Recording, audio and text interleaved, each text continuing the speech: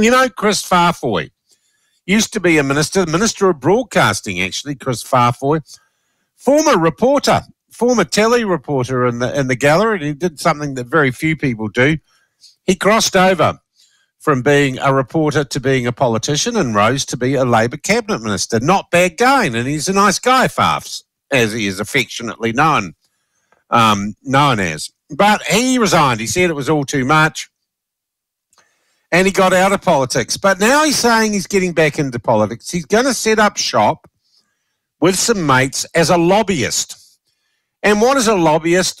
Well, a lobbyist is someone who sells contacts, who greases the wheels of particularly political power within what is known as the Beltway in Wellington. It's a pretty tough old game being a lobbyist. And if the government changes, all your clients can leave you because you tend to be one sort of lobbyist. You're a lefty lobbyist or a righty lobbyist. Life's been pretty good for the lefty lobbyists. A lot of them are former employees of Jacinda Ardern, like this guy Neil Jones, Clint Smith. Tory Whanau did it for a while, the Mayor of Wellington. She clipped the ticket actually with them, with those former Labour people. So it's nice work if you can get it. You get paid handsomely for introducing your often commercial clients to cabinet ministers and having the odd dinner with them or getting a paper to them and basically getting your clients engaged in the business of government. Some say it's a pretty corrupt business. Some say it is the hawking and the trading of grace and favour. And in some other countries, some other democracies, there are limitations as to how involved in that industry or that sector former politicians can be. To discuss Kris Faafoi's, and to be honest, I'm just going to say personally, I think he's left his run a little late because the government's going to change and he'll have no political capital as a lobbyist. Here to discuss his career choice is Simeon Brown, who's National's public service spokesperson. Simeon, welcome back to the platform. Nice to have you with us. Oh, it's always good to be with you, Sean, and I'm glad to hear that the old Rona isn't too bad for you, but wishing you a speedy recovery. No, I think I'm going to survive, which will disappoint some people. That's good, I'm pleased. Now, it's finally hunted you down. Kris Faafoi becoming a lobbyist, is there anything prima facie wrong with his career choice? He's a private citizen. Yeah, he's not on the taxpayer's dime. Surely he can do what he wants. Look, I mean, absolutely. I mean, this is, Kris Faafoi. He's, as you said, he's got a distinguished career. He's done a lot of interesting things. And I don't begrudge him, leaving Parliament, wanting to find a different line of work and obviously feed his family. But the issue here is around whether there needs to be a bit of time between being a cabinet minister and then coming back and doing the lobbying business. And the reality is, our position is that actually there does need to be some time between. And the reason for that is because he has, he was only 3 months ago receiving cabinet papers. He was around the cabinet table talking about these issues with his colleagues. He had access to significant amount of information through the public service. And actually, he now has I think a conflict in some ways in regards to now his role coming back and effectively using that information to effectively sell it to clients who are prepared to pay. So you're suggesting, in effect, Simeon, a restraint of trade clause on former politicians? Yes. Well, and the reality is, if you work for, a lot of companies, you will have a restraint of trade clause. If you're at the top of a large corporate company, you'll have a restraint of trade clause for a number of months or potentially a little bit longer when you leave that company in terms of being able to go and work in the same industry. And so what we're suggesting here is there needs to be something similar to that. The Australians have, I think, 18 months is between when you've been a minister to when you can start lobbying, if that's what you choose to do. And I think that's probably a fair amount of time. I think the Canadians go out to 5 years, which I think may be a little bit too long. But the reality is there needs to be some period of time between when you've had access to that information, your colleagues and all of those other things, which I think are, there is a public interest in that information and actually it needs to be protected. to being able to then actually effectively commercialise that, commercialise your contacts and the information that you may have. Yeah. Given that, to my knowledge, this has never really happened before. Yeah. And that it seems unlikely to happen in the future, do we really need to go to all the kerfuffle of changing the rules? Why not just let this slide with Faafs? Well, I think it's about the principle here, Sean, in terms of, as I said, I don't begrudge Kris Faafoi in the slightest. I mean, the reality is he's left politics and he's wanting to choose to do something different.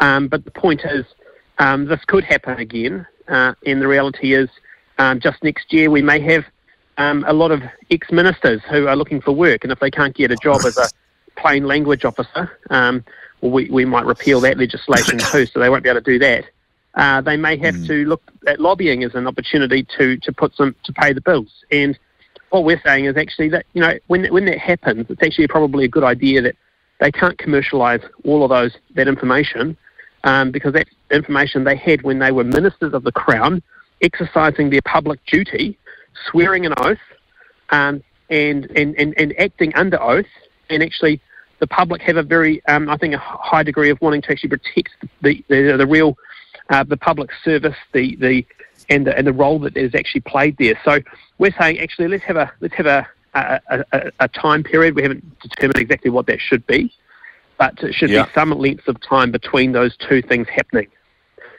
Yeah. All right. Look, as we've got you here, I also want to ask, of course, you called for, and there was an inquiry underway by the Public Service Commission into some contracts involving Nanaia Mahuta's husband, William Gannon Ormsby, and his company, Ka Awatea Holdings. Have you had any progress reports from the Commissioner on that? No, we haven't at this stage. We understand he wants to complete it by the end of the year, but we haven't had any progress reports on where that is at this stage. But look, we will continue to follow up on that particular issue, because I know it's a big concern to many New Zealanders, and particularly your listeners here on the platform. Yeah, all right. Look, okay, back to Kris Faafoi. Have you talked to Kris Faafoi about this? No. Or is he just the target? Well, no, it's not, he's not a target at all. The reality is this is about the principle. I mean, I like Kris. I think most people around Parliament like Kris and get on well with Kris Faafoi. I think it's about the principle of what's happened here. And the reality is, it might not happen often, but it could happen again in the future. And we need to ensure that we are protecting the information that is given to ministers in their role that they are sworn by oath to exercise as ministers of the Crown. And actually, that's something with a significant public interest, and we need to protect the public service from being politicised in that way. Look, okay, let's broaden this discussion out then, Simeon, to the whole idea of lobbying and lobbying firms. You could drive a truck through the rules around this, right, compared with other countries.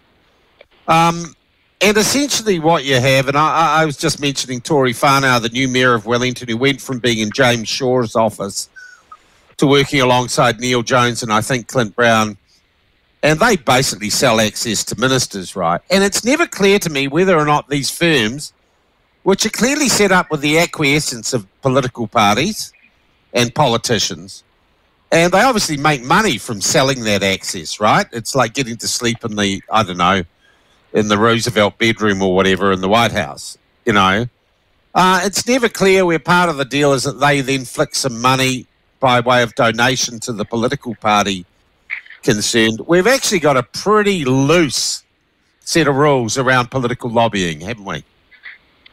Well, I guess the question you're suggesting there is whether there needs to be some form of, regulatory regime in place to sort of register lobbyists or have, more restrictions around potentially staff members who work in ministers' offices. It's interesting. We do not let donations is quite... We don't let journalists into Parliament without having them accredited to the press gallery.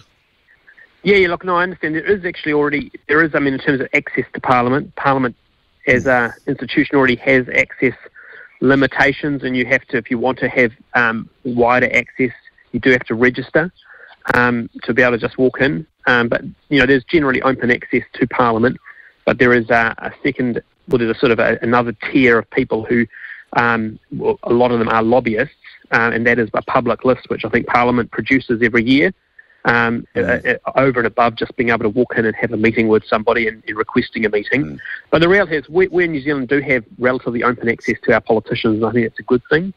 If we go down the regulatory regime, do we end up actually professionalising it even more, and actually making it more of a professional sport rather than where it kind of sits at the moment? So I guess from my perspective, I don't see the case for wide-scale change. And in the issue of donations that you raised, I mean, we've got very stringent rules around donations in New Zealand. No, we haven't. You got rules you could drive a truck through. I mean, don't be ridiculous. The rules are there are rules, and there are rules around donation caps and donation amounts that you can give, and that the Electoral Commission already regulates that. So I think from what I'm saying is I don't see there's a case for change at the moment. And I guess there's also potential risk and downside if you do professionalise it even more. So that's just something you have to be careful and considerate about. Okay. Well, Kris Faafoi's in business now. You're not going to be able to introduce any legislative change for ages. It's not going to be respected. So he's still got a job, right? Yeah, and as I said, look, this is not. I mean, I don't begrudge him in terms of wanting to find work and do something which he enjoys. The point is about the principle, and this hasn't happened before in New Zealand, and I think a lot of New Zealanders are quite shocked with what's happened, and sort of rightly asking the question, how can this happen? So, and you look around our comparative jurisdictions, and they don't allow this type of behaviour, and so there's something which needs to be addressed here. Yeah. Hey, Simeon, I thank you very much indeed for your time this morning and for joining us on the platform. We will talk. You're welcome. Soon. Thank you, Sean, and take care. Cheers. That is Nationals Public Service spokesperson Simeon Brown, MP. Bit of regulation, what's wrong with that? Well, I don't know, but Faafs is still going to have his job. That's good. He's still going to be able to glad hand get the odd corporate up to Parliament to have dinner at Bellamy's with the minister. I couldn't think of anything worse.